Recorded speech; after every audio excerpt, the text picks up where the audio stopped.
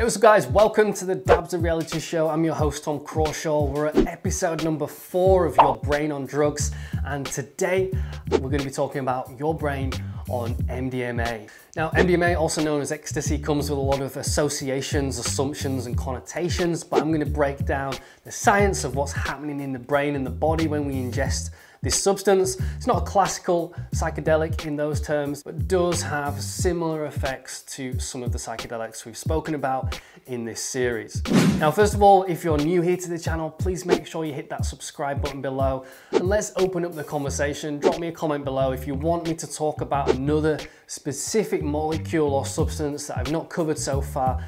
Let me know in the comments below, and if you've had any experiences worth sharing, highly recommend you share that in the comments below. And you never know, I might do a compilation video of all my subscribers' really amazing experiences. And also, before we get into the content for today, I need to tell you that this video is purely for educational, informational, and harm reduction purposes.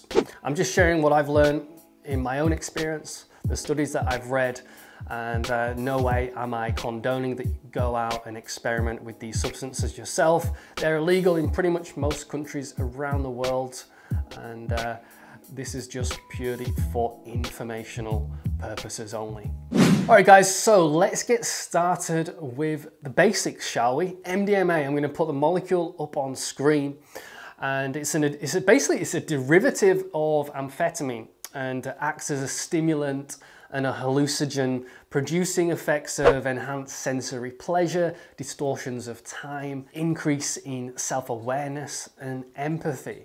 So that's kind of the loved up feeling that users report from taking MDMA. Now MDMA has been used across the world in forms, people call it Molly, ecstasy, whatever you call it. It was first synthesized in a German pharmaceutical laboratory in 1912. And it was supposed to be used as a parent compound to synthesize medicines that control bleeding.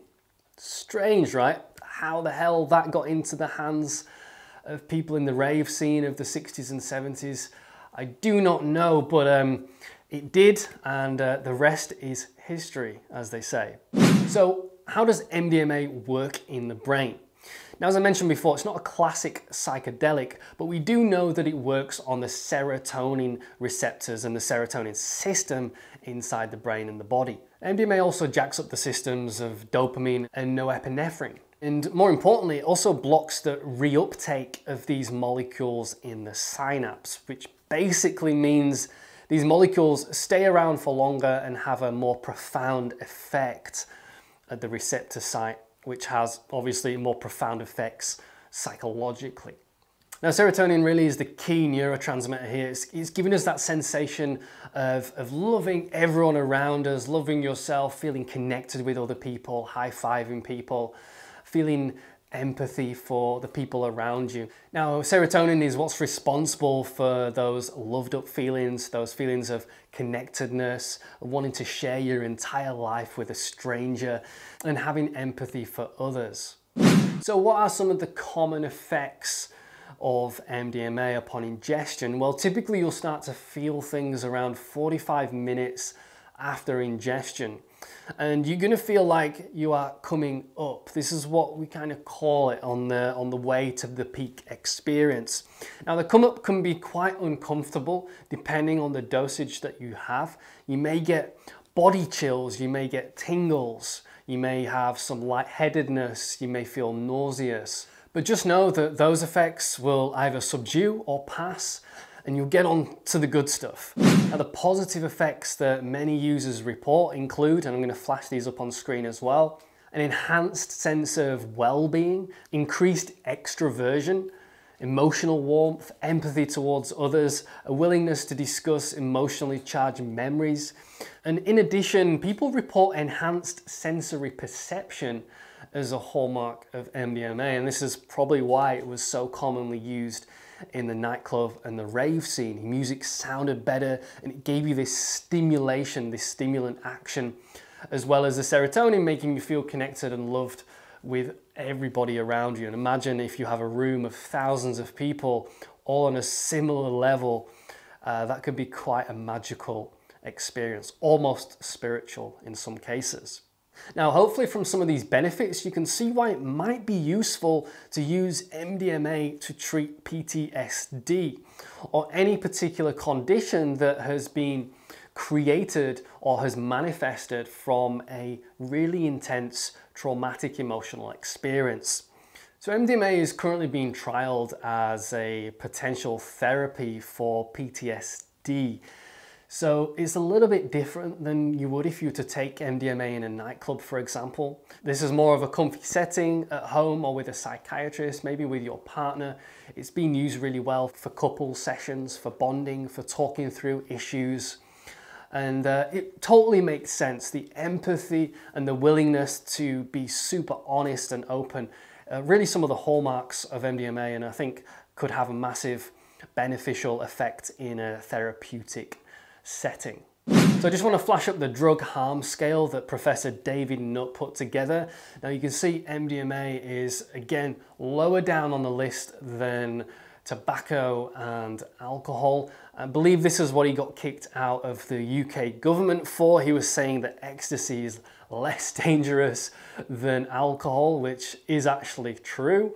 It's just the news stories that you may have heard of people dying of taking the wrong kind of ecstasy or a contaminated pill with some other kind of substance in it. And I'm going to rattle off some of the more negatives of MDMA and what you can do to battle them or overcome them. So I'm going to flash these on screen as well. We've got things like nausea, jaw clenching, dehydration, hypothermia, lack of appetite, illogical thoughts, hot flashes, chills, restless legs. The most important things to consider here is dehydration, right? And your body temperature. So these are some of the common causes of death from MDMA in the nightclub scene when taken recreationally. Now, I would advise, if you are going to experiment, to do it in more of a therapeutic way if there are some issues that you want to work through. Now, typically when people die on MDMA, they are dehydrated. On MDMA, your body's unable to regulate your body temperature. So if your temperature starts to go up, there is no recourse. So it's important that we stay hydrated, we stay cool, and we give ourselves the time to cool the body down. Otherwise, hypothermia plus dehydration, it's not good for the heart at all. Now, there has also been some studies done on regular and long-term use, and it's not looking good.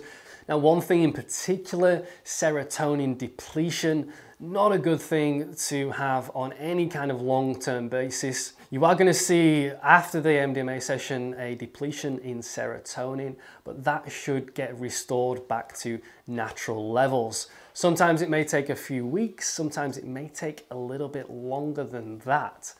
So imagine if you were taking this every week, your serotonin levels are going to consistently keep stepping down. You're going to recover a bit and then step down, recover a bit, step down.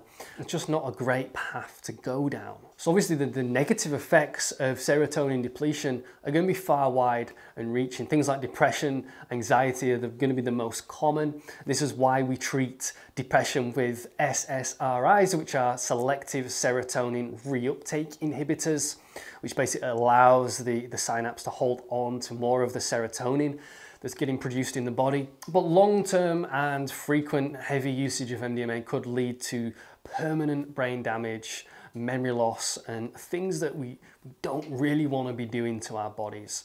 So in terms of a tool for therapy, MDMA is currently in phase 3 trials with the FDA for treatment of PTSD, like I mentioned earlier. So if these trials go ahead and they're approved and everything looks good, then we may see MDMA being offered in the healthcare system to treat PTSD, which could be an absolute game changer. So I just want to share a quote here from Robin Carhart-Harris, again, one of the top researchers in the psychedelics field. And he's saying the hypothesis was that MDMA would make the negative memories less painful. He says that we saw a boosted brain response to positive memories and a weaker response to negative ones. So this fits the idea that MDMA can help people access negative memories without being overwhelmed by them, and they might be able to change the way they feel about what happened. So this is essentially a process of reframing emotional trauma by facing it while on MDMA and being able to look at things from a different perspective. So listen guys, that's all I've got for you in this video. I hope you've enjoyed today's content and this particular episode of Your Brain on Drugs. We've got more to come, so if there's something that you want me to talk about in these videos and do some research on, then let me know in the comments below. But until next time guys, I'll catch you on the flip side. Peace. Thank you so much for watching this video today. I know your time is extremely valuable, so if you've enjoyed today's content, please consider subscribing and clicking that notification bell so you get a notification next time I release another one of these videos. You can also leave me a comment below and let me know what part of this video resonated the most with you, or simply click that like button to let me know you enjoyed this content. And if you want to get your hands on a free 12-minute guided meditation that I recorded to help you manifest your dreams and create whatever you want in your life, go ahead and click the link in the description for your free download. And if you want to check out all the latest blog posts on my blog, dabsofreality.com, the link is down there below as well, along with my Instagram and my Facebook page if you want to consider following me on those platforms. Until next time, catch you on the flip side.